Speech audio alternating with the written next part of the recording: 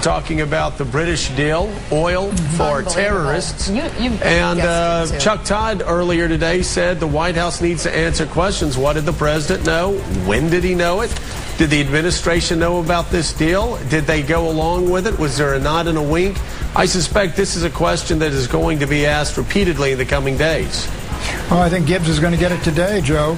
It's hard for me to believe that the British government, Gordon Brown and these other folks working this things out with Scotland, about to let this terrorist go who has killed 260 or 270 people, including about 5 American school kids, that they would let him go and not give the White House a heads up as to what is coming down the pipe. Or they didn't know. Mika, this is just one of those stories that smells from the very beginning. They set up that Scottish guy to have the press conference like he is going to decide to release the biggest terrorist this side of Al-Qaeda. Oh, yeah, the Scots. You know, it's always the damn Scots that stick their nose in international. No!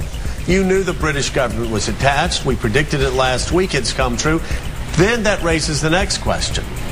What's the link between Great Britain's government and the U.S. government? Anybody that works in Washington for more than a day knows the British government is not going to release a terrorist that killed American kids without getting the okay from the American government. Pat Buchanan, because of that celebration, this is the end of Gordon Brown's government. There's no surviving this, is there? This is the last straw.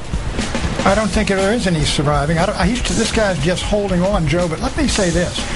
If somebody, and I believe certainly somebody in the British government, had to be told, give the Yanks a heads up on what we're about to do, and the guy in the State Department or in the National Security Council or wherever, at that level, if he'd called me, I would have said, you're going to do what? Look, this is above my pay grade. I'm taking this higher up, and please don't do anything until I get back to you. And so I think this thing went up, my guess is, went up the food chain at State and went up the food chain through the NSC. If this did not end up Mike Barnacle at the White House, I would be shocked.